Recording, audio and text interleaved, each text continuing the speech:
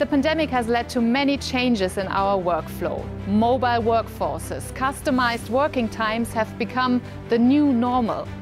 But flexible and innovative work concepts require new tools and processes from companies.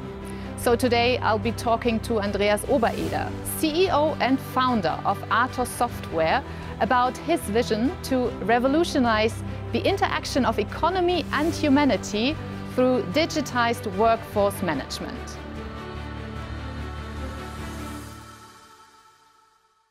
Welcome, Andreas Obereder.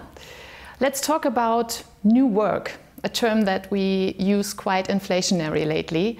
What does it really mean for you? I think it's more than working remote or having a nice office and comfy sofas. For me, new work stands for a better balance between the interests of the employers and the employees.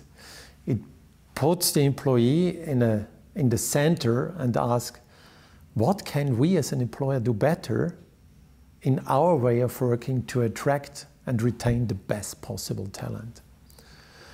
Remote work or nice offices with a fruit basket alone won't do the trick because it touches only the desk workers. Successful companies make sure to look at the entire workforce. Also to the frontline workers who perform their job not in the office, but on a production line, a cash desk, a hospital bed or similar. So in the end, fancy co-working spaces won't help them, but the good workforce management tool can.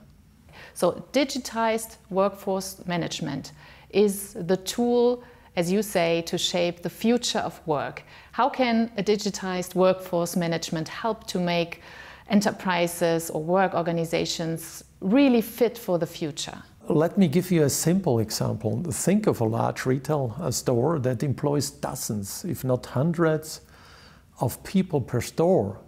We all know from our own experience that customer traffic in a store varies a lot.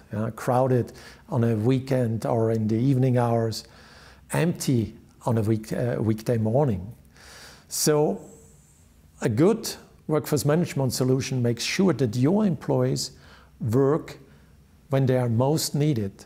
Second, it also makes sure that only people who are trained for a cash desk are scheduled to work there. Third, it makes sure that easy and hard shifts are equally distributed among the workers to create fairness. And fourth, a good tool integrates the employees in that process. It asks them through an app about their work preferences and gives the employees the possibility to swap shifts among each other to better integrate their work life and their private life. So let's talk about the Atoss vision, so to say. Your vision is to revolutionize the interplay between economy and humanity. Does that mean that ultimately you wish to make economy more human? Yes, our vision says we are shaping the revolution in working environments to benefit companies, their workers and society. We are opening the door to a working life that is more creative, more intelligent and more human, and revolutionizing the interplay of cost-effectiveness and humanity. So I understand that cohesion, team spirit, a shared creativity, let's say overall a positive employees experience is very important for companies to be successful. So can you have both, like a positive employees experience and at the same time a customer-centric work ethic? Oh, I don't think that you should balance between them. Actually, they come hand in hand. A positive employee experience correlates directly with employee efficiency, creativity and productivity. This in turn has the same effect on customers. Happy employees create happy customers. It is as simple as that. So I think the ability to change, to undergo transformational processes is a precondition that is very important for the success of a company, of an enterprise. How do you convince work organizations that are maybe a bit skeptical or fearful about change? The need for change and the speed of change will continue to increase. Organizations that are not open for change will be out of business soon. Let's get back to the retail store example. Think of a retail store that lives up to the needed flexibility. First, always enough people on the floor, but never too many. Second, people with the right skills. Third, people at the right cost.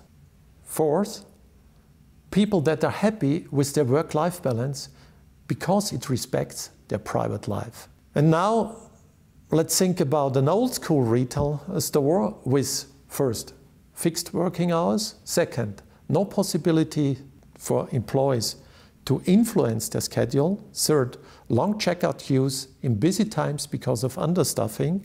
And fourth, bored employees in quiet times because of overstaffing. Who do you think will survive and gain market share? Okay, yeah, it's quite obvious, probably the first one. Let's talk about the employees' attractiveness, which is key to success, especially in the war of talents that we have nowadays. How late in the game are we in Germany, or let's say Europe, compared to the rest of the world? The most important thing is that companies recognized what to expect. The skills shortage will not go away. Plus, the younger workforce generation, Y and Z, demand different things from companies than before. They expect, first, a digital experience in the companies, and second, have high demands on work-life balance. If you want to be successful in attracting the high potentials, you have to offer flexibility. Employees today want to decide, at least to be involved in those decision-making processes when they work and where they work. And yes, what we see here is, back to our question at the beginning, that other continents and countries are already more advanced than Europe and Germany. So right now we are facing multiple crises, with the climate change being probably the most urgent crisis. How does your technology provide or contribute to sustainability and environmental protection? Our solution helps to make processes more efficient and effective. We are cutting out a lot of slack from the processes of our customers, and most of the time this leads to a better use of resources. First, this can go from replacing paper-based processes with a digital version, over second, reducing the energy consumption by moving solutions into the cloud, up to enabling carpooling by adjusting the schedule to it. So speaking of the current changes, the current crises that are going on right now in the world around us, what would be your outlook for the next, let's say, 2 to 5 years? So first of all, I really hope that we all will live in a more peaceful world. Absolutely. Second, on the more business-related topics, we will see continuation and acceleration of trends visible already today. First, digitization of HR processes. Second, move to the cloud. Close to every new workforce management solution will be cloud-based, rather in 2 than in 5 years. Third, the shortage of skilled workers will continue to increase and make life even more challenging for many companies. Fourth, need for flexibility will further increase, and with it, the complexity of managing the workforce. Fifth, likewise, the pressure to manage workforce efficiently and fairly. So while this might sound dooming, I'm also optimistic that companies will find intelligent and innovative solutions for managing their workforce. Thank you so much, Andreas Obereder. Thank you too. Also for this positive outlook into the future. And I think it corresponds nicely with the vision of Atoss to revolutionize or to improve the interplay between economy and humanity. Thank you so much. Thank you too.